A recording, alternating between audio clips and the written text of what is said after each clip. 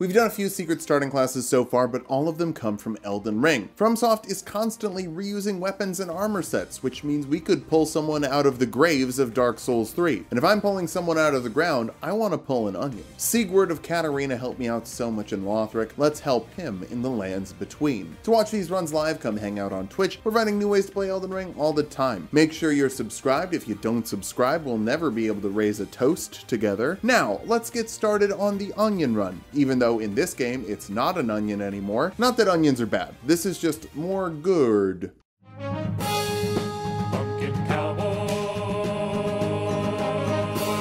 Seigward starts as a hero, obviously. We've already saved the day in Dark Souls 3. Wait, did we? I don't really know what happens at the end of that game. The Scion kills us, but that's just to go faster as we get to Limgrave. Crafting kit acquired, horse acquired, poor thing has to do some heavy lifting this time, and a wet blade. Since our weapon isn't unique, we'll actually slap a few different Ashes of War on it. Now time for something a little less traditional. We're starting off in the Weeping Peninsula right away. It's the standard Weeping Peninsula field trip. Golden Seed, then 1, 2, 3 Sacred Tears. Onions gotta bring the tears. Big Boy starts the run grabbing snacks. He's a man after my own heart. We're really here for a little German snack, or a big German snack, the Zweihander. For those who don't sprechen Sie Deutsch, Zweihander is German for big ass sword. But it costs money, and right now we're poor. On the way to the money, we get the strength tier and go to the church for a flask to mix our Sieg brew. Again, translating from German, Sieg brew means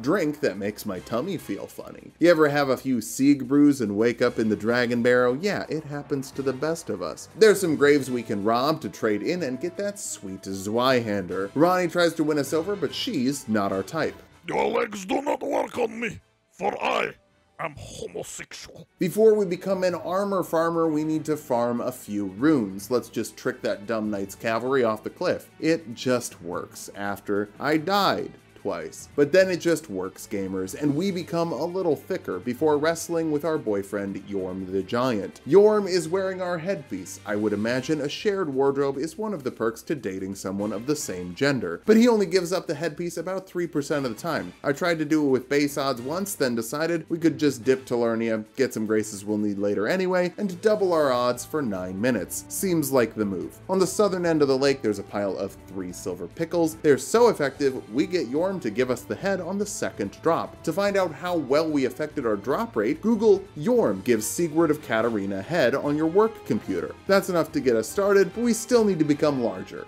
Much larger.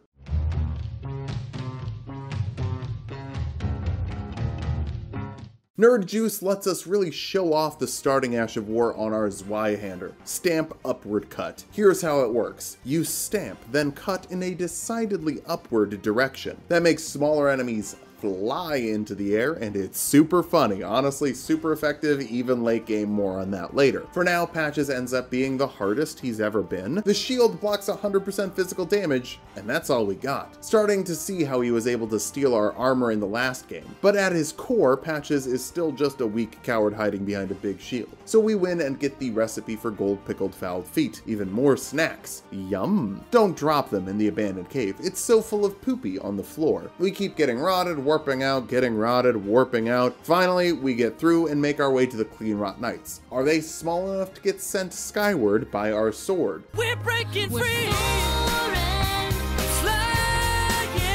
Forget stance breaking. Get yourself a weapon with a launch property. That is the most fun thing you can do in all of Elden Ring. Although I do love smacking dragons in the face with my big honking sword. Colossal swords have massive stance damage to just knock Smaragd down. We could just grab the key and go through, but it's kind of fun to beat the hell out of a dragon. Then warpy and we're on the Bellum Highway, but I forgot something very important. Better physic flasks on the way. Sneak up on the bear, just tiptoe in, or wrestle it. Seigward is used to wrestling bears, if you consider Yorm a bear and consider what they do, wrestling. Imagine that, and then hey, imagine the Onion Knight in Fortnite. There we get the first piece of the Dectus Medallion, then back to the Dragon Barrow and into Fort Pharoth. We get poisoned, lovely, but we're already pretty strong, so let's just kill the rats before they can kill us. Makes it easier to warp out after we get the other Dectus Medallion piece. Now we can go up to Altus, pop into the sealed tunnel for the Bell Bearing 2, tried to upgrade the sword, but we're a little too poor, and heavy sword swords are more expensive to level up. We don't really need it for Margit. Even at its current level, it's a colossal sword, and Margit is kind of intended to be one of your first bosses. Technically, he's our 5th, but his knees buckle pretty quickly when we hit him with Seigward's two-hander. I wonder what the German word for two-hander is. Oh well, we can finish Margit off in about a minute. With another pocket acquired, we need to get a great talisman from an easy boss. It's Gilka time. She spends so long roaring that we can get these fully charged attacks off, and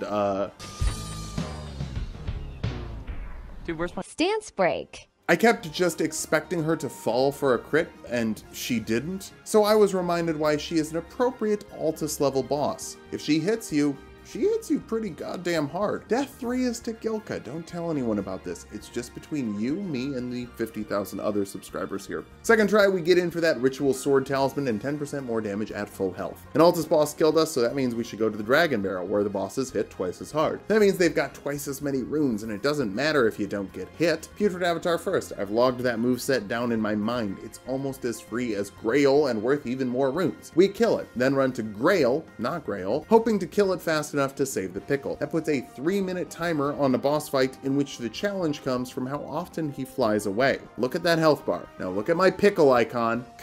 God damn it. We get the runes to drop, but the animation to eat our next pickle is too slow, so we miss out on the pickle boost. Desperate not to waste the pickle, I run up to the Blackblade Kindred, and this boss is different than Grail and the Avatar because it's actually kind of freaking hard with an early game build. It's kind of freaking hard with a late game build. So we died, wasted a pickle, and now I'm very sad. There's a few bad people who are also really easy to beat up in Stormvale, so let's do that to get an ego boost. Gostok wants to trick us and steal our runes, but if he wants to trick Seigward, he'll need a more well thought out plan.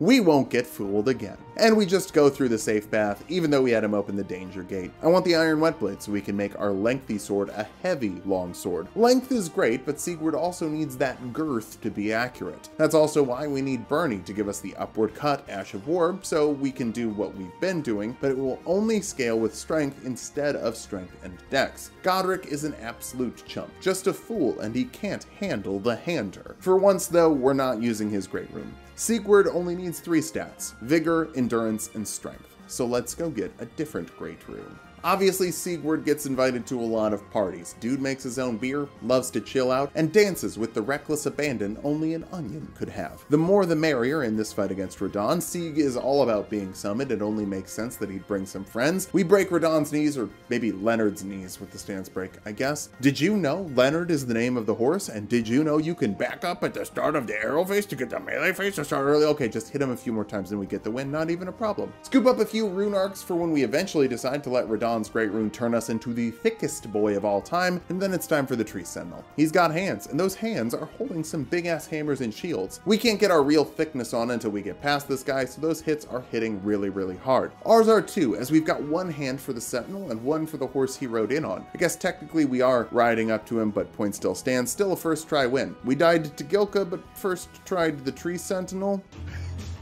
Okay! Then we head up the capital and get killed by an Erdtree avatar. To be fair, it was Elden Stars Jr., and dodging that without a horse is pretty stupid. I wouldn't let it weigh too heavily on my mind. Can't really spare the weight. Honestly, things are about to get very heavy. She is just heavy, believe me. Heavy enough. Oh, Lord mercy. Lionel set. It's got a hefty belly, thick thighs, and big hands. With big hands, I know it's the one. But there's a bit of a blister in our son here, because even though I've been investing some of our runes into endurance, I haven't invested enough. We're in heavy load. Capitalism doesn't help. We can't sell enough stuff for the runes to level us up into medium load, so we need to go impress a big cookie jar, and that means a trip through the Saoirse Ronan river well, then back up the elevator into Caelid. There's a big ravine. This is the easiest way to get there. There are some archer golems who are annoying, and you have to pass them every time you want to talk to the Great Cookie. Cookie wants us to fight 3 NPCs, and that sounds like a fresh hell. I know you can cheese it, but I wanted to try and do it legit. That sounds silly. Cheese is delicious. Let's do it with cheese. Remember that old Nietzsche's quote though, if you stare into the cheese long enough, the cheese stares back. We fell down. These 3 just aren't cooperating, and I'm being so encouraging. I'm going to jump! Oh! Do a flip! Eventually, gravity does our work for us and becomes less of a burden, thanks to the great Jarsenal charm, which boosts our max equip load by 20%. I would have done Raya Lucaria before we went into the capital, but I wanted to get our armor as soon as possible. That means that the Red Wolf of Radagon is pathetic. Its short-ass health bar falls to our impressively long sword. Moongrum is... And we're on to Renala. Phase 1 is a 1 cycle, which is good because the kids close to her do not survive a hit, and we'd probably have to run around finding the golden girl. Upward Cut sends her to the moon, but she keeps running away. Don't worry though, Catarinians are natural sprinters, very deadly at short distances. So I close that gap and beat down the moon mommy. Our back doesn't look right, so let's do a quick detour to the coastal cave and fight the demi-human Chives. Chives let us take off a bit of weight since the needle lets us remove our cape, but they're mostly for flavor. Obviously, we spar with the duelists before getting the ritual shield talisman, turning our defenses up even higher, and then fight Godfrey. This is one of my favorite types of builds, one that can literally just trade hits with a boss. They hit us, we hit them, but we have more juice than he does. He doesn't have any juice. Imagine going into a fight without having a couple of fun beverages. Couldn't be me. Black Knife Assassin is sent skyward, and then it's time for Morgott. He's fast, and Seigward would never fast. You can't skip lunch.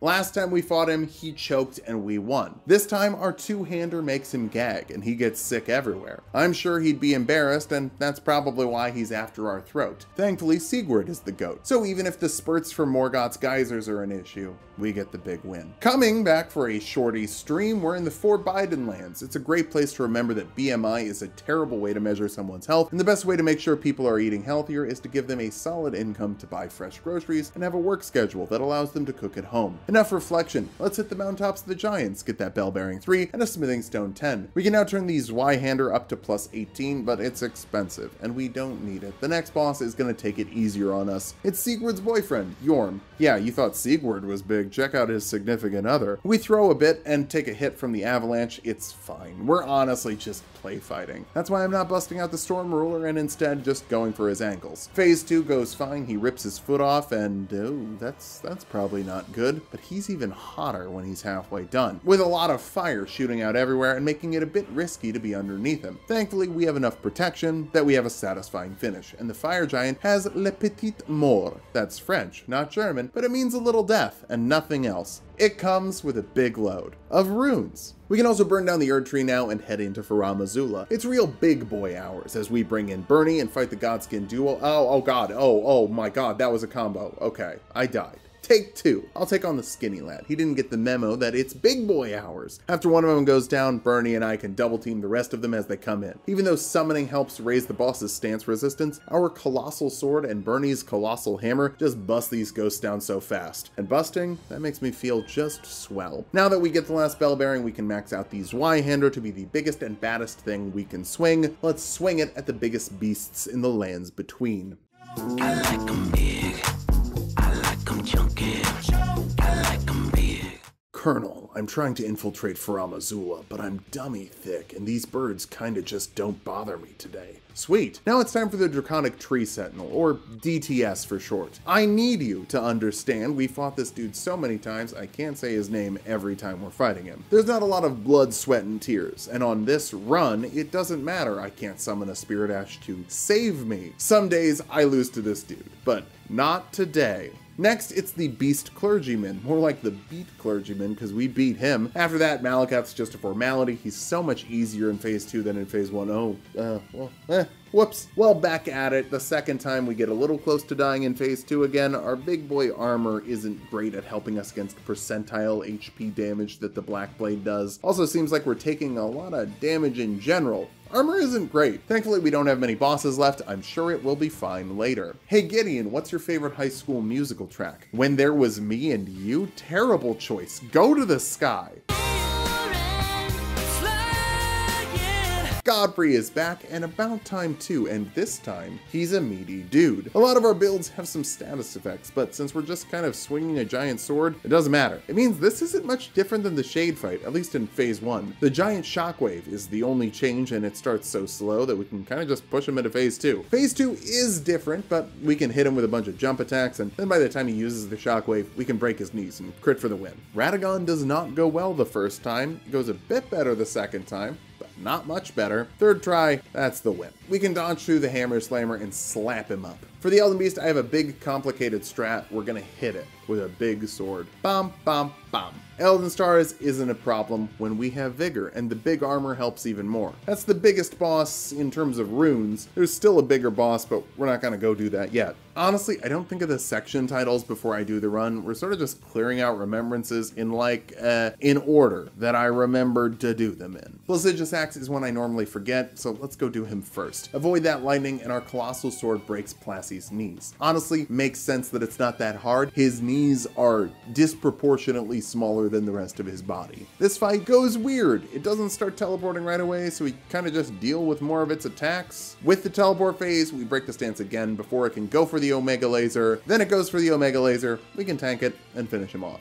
Now let's go underground into Radahn's hole. Seigward is no stranger to plundering a giant's hole. Mimic Tyr is an NPC, so we send him up high. School Musical reference. To try and cut down on the backtracking later, I got some torches lit, and then we take on the gargoyles. Normally for a gank fight like this, I like to have a Spirit Ash for us to summon. We're kind of short on time this week, so I'm just gonna go for it. The worst part of this fight isn't the gank. They just keep making the big poison puddle. I'm not silly enough to fall for it, but it does force me to back off. I wish my sword had some sort of wind blast that we could use to hit enemies from afar. Now that's what I call foreshadowing. We've opened up the path to the deep root depths. On the way down, we kill some ants, then grab Vacuum Slice. That's gonna turn our Zweihander into a Storm Ruler. Check it out against Boggart. I have no idea if this is good or if Boggart is just a Lernia level NPC. Let's bring it to a medium boss in Volcano Manor. The hand outside gives us a Somber Stone we might use later, not even that much later, like in 5 minutes. Then bash through the Volcano Manor town and fight the Godskin Noble. How good is the Vacuum Slice?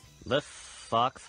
Here's why. I know why. I'm gonna tell you why. So since I'm saying why, you don't have to tell me why like it's something I don't know, okay? I'm saying it right here. It scales with strength and dexterity. We have 11 dexterity. So even if our strength scaling is maxed out, it's only doing half of its ideal damage. Still, this is just a Godskin Noble. We can just hit it with a sword a bunch. We already fought harder versions of this. And then we'll fight the Abductor version, just so it can't hit me through a wall. Then go through the Fog Door to get the Dagger Talisman and a free rune arc, but like, not the Somber Stone 7 for some reason? Why? We also didn't pick up the 5 and the 6 in the town. Hey, past Phil, just go get those. They are free. Too bad my advice can't travel through space and time. So we get the Serpent Hunter and can level it up to +4, but I think that should be fine enough. It mostly scales with strength. Boy, if I had a nickel for every time Seigward was in a fight using the Storm Ruler against a giant that wanted to swallow him, I'd have 2 nickels. Also, some of you sickos have said that the Rykard fight is better than the Yorm fight, and like,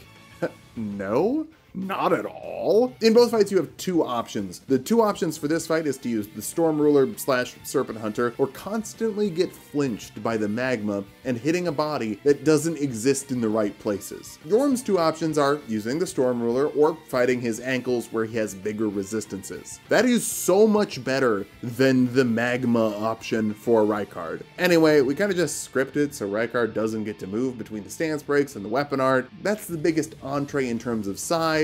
Now we're just finishing off side dishes. Don't you tell me you're full, just eat it, eat it.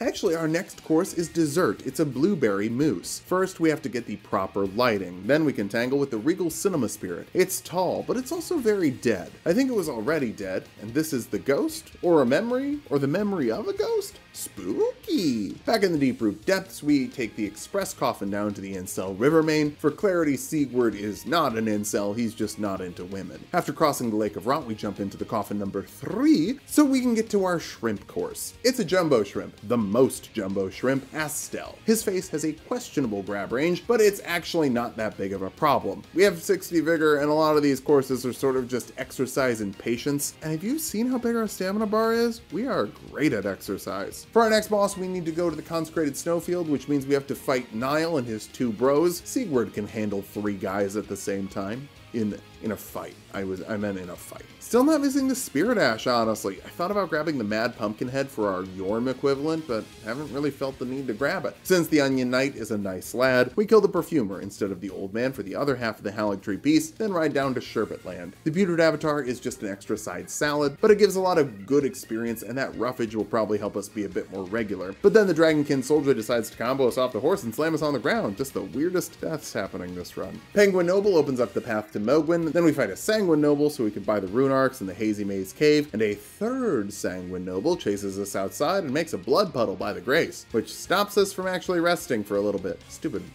blood puddle. I'd rather have blood pudding, so it's Moog time. Sorry I'm making a bunch of food jokes. I'm just kind of sick of cleaning up all these dang remembrances, and onions go great with a lot of foods. They can work surprisingly well in desserts. Phase 1 Moog is no issue. We just slice and dice. Phase 2, bit tougher. Moog's attacks are faster, and he leaves huge splashes of blood everywhere that don't care about our big HP pool or thick armor. Bleed does percentile damage. Percentile damage is not our friend. We still win, and clear out the problematic representation to get a dump truck of runes for our troubles. Like I said earlier, we're not doing Godric's Great Rune. We're using Radahn's Great Rune. The only stats we're using are Strength, Vigor, and Endurance. We're never running out of mine for our weapon arts. The dexterity scaling of the Zweihander is gone from the heavy infusion, so let's just take advantage of having 60 Vigor and 50-ish Endurance to become a physical specimen. You might not like it, but this is what peak onion performance looks like. Now we can do some chores for Ranni. We're not going to marry her, but we can still be a pal. Carry a Manor, Ghost Loretta, barely a speed bump. Hi Ranni, you want a knife? Okay, here's a knife. Thank you for the statue. Kickflip it upside down. Gnarly radical. Lilith, please make Elden Ring Pro Skater after Bloodborne cart, and then we can get the Curse Mark of Death. Oh hey, we never fought Fia's champs. I think Alexander is probably the Seigward equivalent for this game, the dummy thick himbo who helps you throughout the run, but maybe it's supposed to be Lionel. That's the set we're using. He's just not as present in the game as he should be. Hey, there's even a pumpkin head here too. It's our whole armor set. Look what they need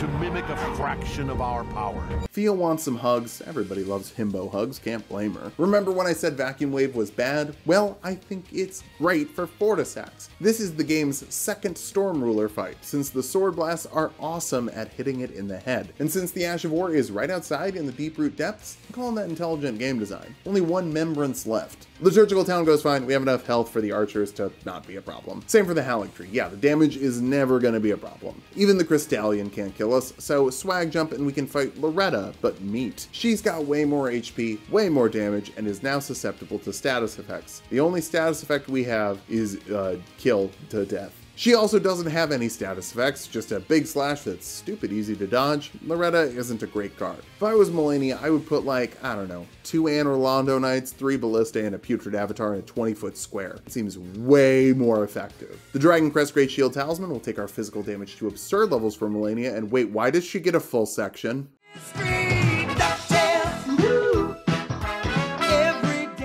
Until phase 2, all of Malenia's damage is physical. We are wearing one of the heaviest armor sets in the game. I did not say the heaviest. I said one of the heaviest. Everyone heard that. Nobody's gonna tell me Bullgoat is heavier. I made a whole video on the heaviest armor set. I know which one is the heaviest, but this one is close, and the Ducky Dance still does not give a shit. We dodge it every now and then, but after you get her to 75% of her HP, maybe if she didn't spend so much time dancing, she wouldn't have been so worn out when Moog Lindberghed Mikola. Phase 2, she onions right away, so we can vacuum slice, and that's not a lot of damage. Okay, that's bad. Some positives. The Zweihander is really good at breaking her stance. She doesn't actually have that much stance resistance, technically. But also, she does a lot of little dashes. All of those dashes have super armor, and if you hit her during those, it doesn't count towards a stance break. The time she's dashing does count towards her recovering her stance though. She is also immune to stance breaking during the Ducky Dance. I thought she wasn't, thinking I had broken her stance in previous runs, but after double checking, that was status effect proccing from either bleed or frostbite. Those can work to break her out of the Ducky Dance, but a standard stance break won't. Also, the entire time she is surrounded by her Ducky Dance, she is recovering stance pressure. We don't have a Spirit Ash either, so her focus is entirely on me with no breaks. I could show you all the deaths, but this is probably a better visualization.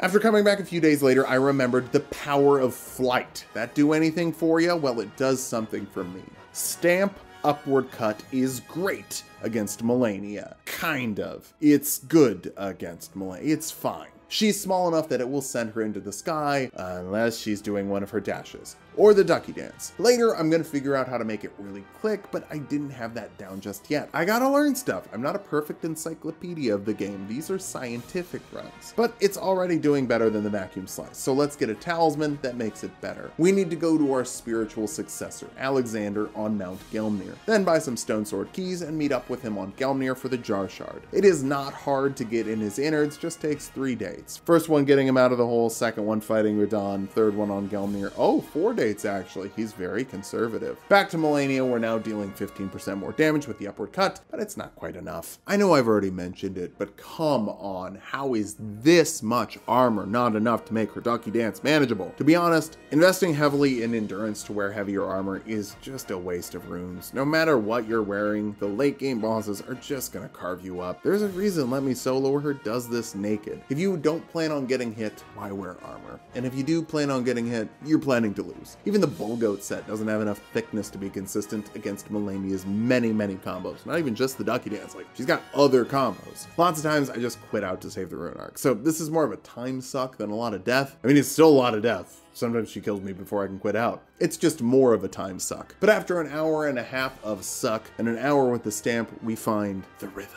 I was foolishly hitting Melania with charged attacks after we stance broke her and she was on the ground. I should have just started launching her again with the cut. So then I could hit her with the charged attack on the ground, and then a fast R1 is enough to break the stance. And repeat. It's not a flawless strategy. We have to trade on the R1 hit, and sometimes her AI will do one of the super armor dashes or the ducky dance. So we gotta quit. A couple times. But eventually, she cooperates. Here's the run. Trade to get her. Then charged attack, tank through another hit for the stance break. Then repeat, she goes up, we charge on the ground and swing. This time didn't chain, so we have to outrun the ducky dance. Turns out we can break the stance with our combo even if we're using a rolling R1. She must be really close after the first 2 hits. Then another combo, up, down, and we're in phase 2. Just wait for the onion. With vacuum slice we could get a bit of damage, but it turns out the window at the end of the onion petals is actually pretty forgiving. And then we can start the loop. Send her up, charge, and crit. We get kicked before another stance break, but that's fine. After another combo, she's at 1% of her health, like just a sliver, and then she onions. It's only one more hit, and we prove we are the true master of the onion art. At 7 hours and 10 minutes, we killed 37 bosses and died 33 times. Without a Spirit Ash, and you know what? I didn't love that. Big sword good. Focusing on a few stats is great, because the Radon Great Rune is really fun to use. Vacuum Slice is situationally pretty useful, but Stamp is useful more often, though still only situationally. This would have been better with a Spirit Ash to take some heat off of us against Melania, but I didn't really need it and wanted to see how it would feel to do a full all Membies run without it. I'm actually working on a whole video for that next week, so we'll talk about it then, but short version here. Scripting fights is kind of boring to me, and just as easy, if not easier, than getting a buddy with you. I don't want to hit notes like I'm playing a rhythm game. I want to build a fictional fantasy party and fight God. Like I said, more on that next week. To make sure you don't miss that, subscribe. We're finding new ways to play Elden Ring all the time. Follow us on Twitch to watch these runs live. August has been a little hectic, but September will be on much more regularly. And if you feel like it, please join the Patreon. It's the best place to support us, and we get to keep the most of the money there.